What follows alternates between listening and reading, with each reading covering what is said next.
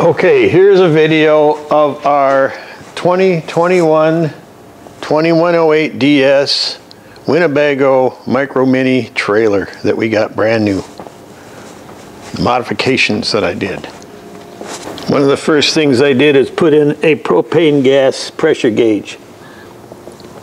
I can just walk by and see how the propane is doing, and I turn the bottle off and I can detect if there's a leak, even the slightest leak.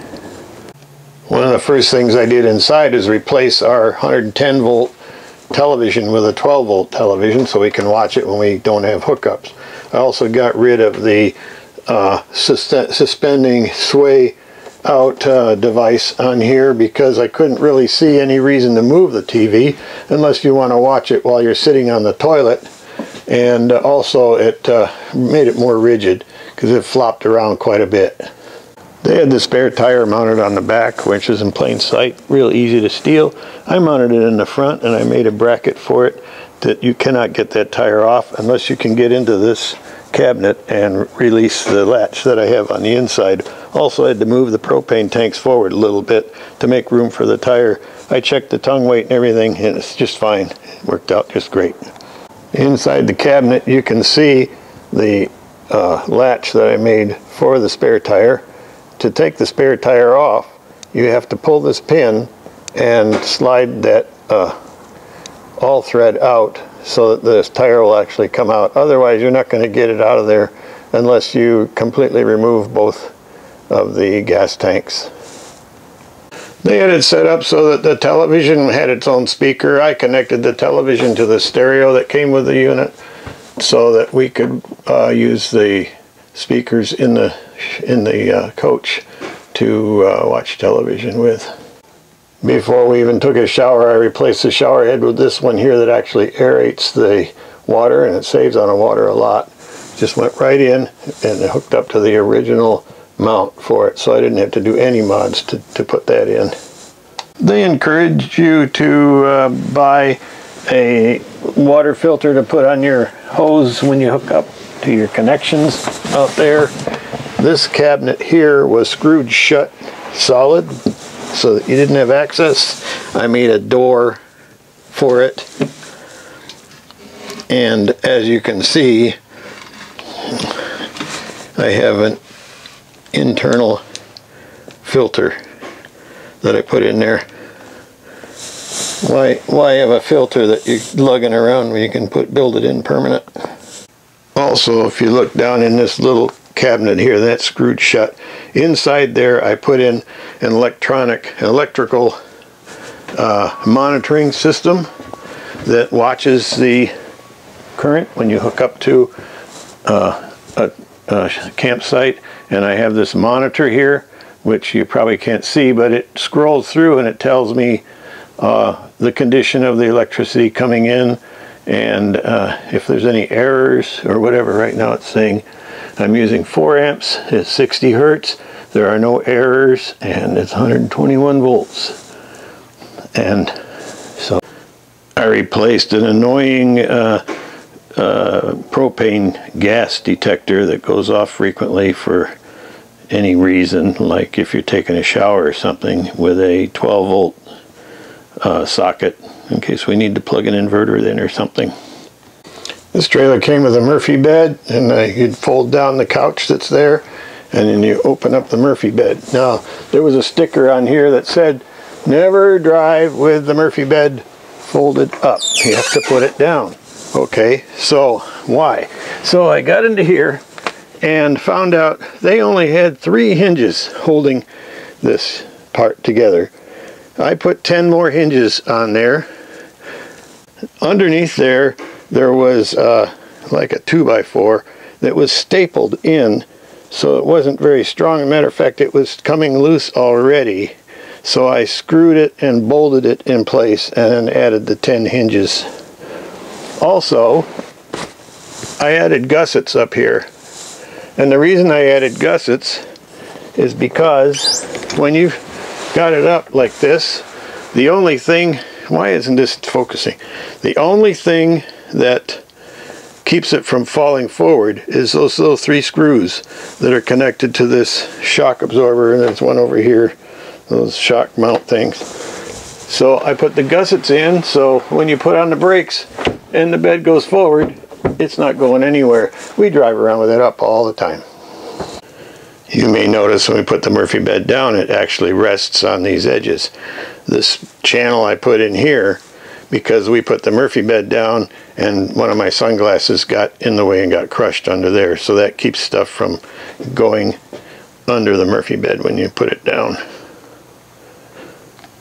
You might wonder, with the spare tire up there, where's the battery?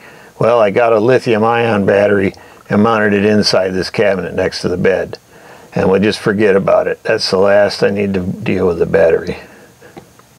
You see where they put the wall sockets next to the bed? I mean, the bed's here. Those are the wall sockets. So I ran power to these wall sockets on both sides of the bed. The bathroom had one towel rack that was kind of flimsy. I replaced it with 2 pretty sturdy towel racks. That's where we put our toilet paper holder. We saw something online about this shower soap dispenser, and it comes in pretty handy. We haven't used it yet because we figured we'll use it for long trips. On short trips we don't really need it. We found that the shower floor was pretty slippery, so Holly did a nice job of putting this anti-slip strips in the shower. This light switch is for turning on and off the outside lights and the inside lights. They had these reversed for some reason, so I flipped them around. Notice that by removing the spare tire from back here, it frees up the whole back side of it. I wanted to show you up here, we have a backup camera that we installed that we use a lot, and we really appreciate it. Another thing too is these end caps keep coming off, so I drilled it and pinned them so they don't come off. When we first got this, the light in here was really dim, so I replaced the light with a brighter, I think it's a 10 watt. It came with like a 3 watt light. It was almost useless. That bar there on the stove was like a towel bar. I put a towel bar over here because you couldn't open that drawer with a towel there, and this is where the trash goes here. And we decided to leave that there because it kind of protects the knobs on the stove. We have this backsplash in the kitchen at the home, and Holly liked that, so I put the backsplash on that side of the wall there to match what we have at home. I had a hook that I put on by the front door, and we keep the trailer keys on one and we'll hook the truck keys on the other one when we're out and about. When you're putting things in and out of this cabinet, you're dragging it across the bottom seal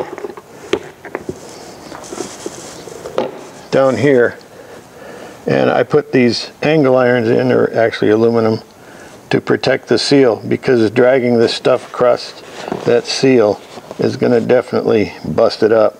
So I put those on there. We don't have to worry about the seal.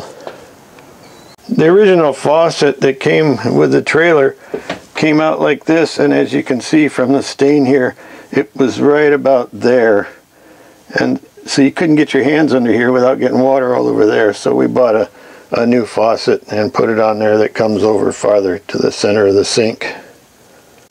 Up the front vent up in here was just a cheap vent. It didn't have anything.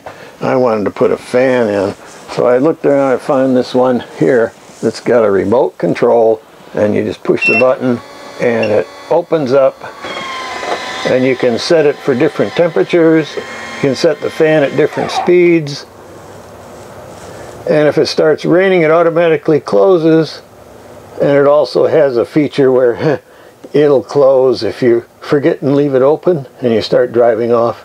But I didn't hook that up. It would mean running another wire, but that's pretty cool.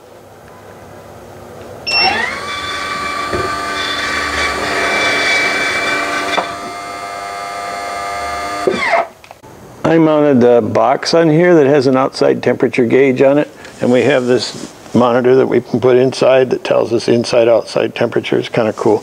I put it in that box to protect it thought maybe being inside of a closure like that, it won't be responsive, but it actually is. It works great. People tell me that their water pumps go out. So what they do, they mount the water pump in here underneath the trash, and they had this all screwed together, and it was really hard to get this bottom piece out to get to the water pump. So I modified it so that you can just open it up like that, get into the water pump. There it is. Okay, it came with these little speakers up here, and they really didn't sound very good, so I put in a subwoofer.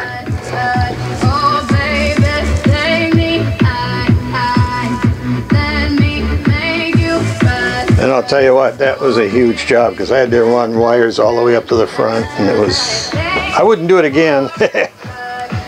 This part in front of the cabinet, in the front cabinet, was open to the cabinets that go inside. So in order to keep it a little warmer, I covered this up. Also, I completely insulated inside here under the bed, which was a huge job, but well worth it, I think. We stay pretty cozy in there. We put in a paper towel dispenser right here over the dinette and found out that when you travel, it unrolls itself. So I thought, well, we'll put the roll on backwards. It still unrolls itself. So we put Velcro around the thing, but anyway, it works. So you don't remember everything, but Holly had the idea that, you know, we got this shelf up here, right? And what are you going to put on that shelf while you're traveling? Nothing, because it's going to go flying around. So Holly said, hey, why don't we put Velcro? So these are all held on with Velcro, and they stay there just nicely. We even did some regressive driving to see if they would stay that way. Also, we put Velcro on the table so we can put a couple cabinets here. I don't know where the lid is to this one, but you know, when this way, if you have guests over and you don't want them there, you just take them off, and then when you're ready to travel, you put them back. Pretty cool. I ran 12 volts back here, and I put one of these plugs like you use for a regular trailer hitch type thing, and there's 12 volts here because at home I have a macerating pump that I can connect to the sewer lines, and we can drain them at home.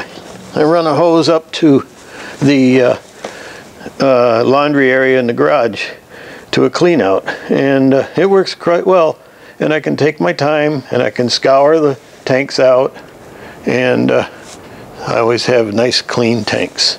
Here's another angle shot of the plug I put in back here. I think if I did it again, I would turn it 90 degrees rather than go up like that, but it works. That's the fresh water drain. They put it way under there. I'm going to relocate it out here where I can reach it. They probably didn't do that because if you blow a tire, it could rip it off. That's fine. I got other things to worry about if I blow a tire. The repairs I had to do was the emergency window latch on each side was loose. I had to change that. I modified it a little so it would be tight. Also, the dinette window and the kitchen window, none of the windows worked properly.